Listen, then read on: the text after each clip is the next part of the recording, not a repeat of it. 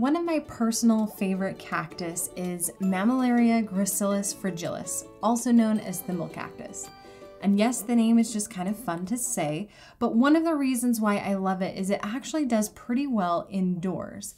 And as you can also see, it grows a lot of little babies all along the top, and it's quite prolific.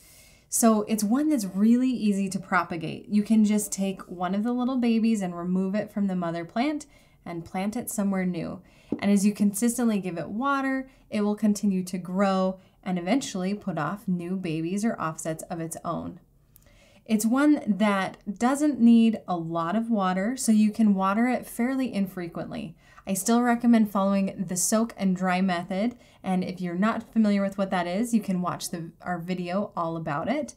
But you'll want to soak the soil completely and let it dry out completely, plus give it a few more days before you water it again. Especially if you're growing it indoors, you'll want to really cut back on the watering. It does store quite a bit in the little mini barrels, but if you water it too much, it can definitely lead to rot, both of the plant and of the roots. So do be careful that way. Another reason why you might want to cut back on watering indoors is just to slow the growth. So this is considered a full sun succulent or cactus, and it does quite well in full sun all the way into partial shade. So if you're growing outdoors, I'd recommend at least 6 to 8 hours of sunlight during the day. And if you decide to bring it inside, just make sure that you supplement with a grow light or put it by the brightest window in your home to prevent it from getting tall rather than round. It does form nice rounded little barrels, and if you want to maintain that, it's going to need quite a bit of light. But if you reduce the watering, it's going to grow slower and you won't notice this stretching out as much. And it does make a really good kind of set it and forget it cactus that you don't have to take care of very often. This cactus is rated for a zone 10, which means it can tolerate temperatures down to about 30 degrees Fahrenheit. So it's not one that you'll want to leave out during multiple nights of frost or freezing.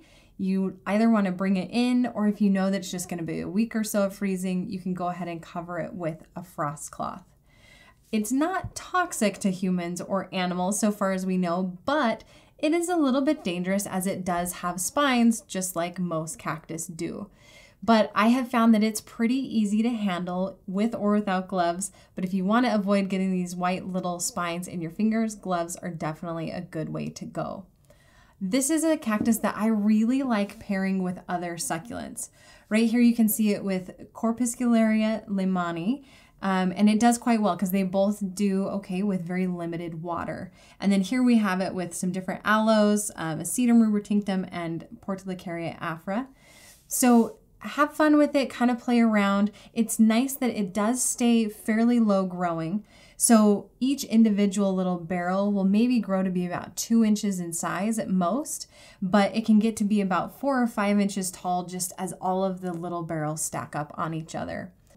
I would love to know what you're doing with this cactus. If it's one that you're growing in your garden, leave a comment below and share with me. If you liked this video, be sure to give it a thumbs up, hit subscribe, and share it with all of your succulent loving friends, and I will see you next time.